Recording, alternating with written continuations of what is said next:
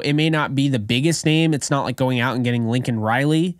But I think at one point or another, if you said the Rams were getting Mike LaFleur from the Niners, back in the day, this would have been a massive name. And it was only like 2 years ago. So I would just say give this guy his due, give him a chance. I think good things can definitely come from this. The point is, I think Sean McVay realizes he missed an opportunity to take advantage of a year where you could have run the ball extremely well.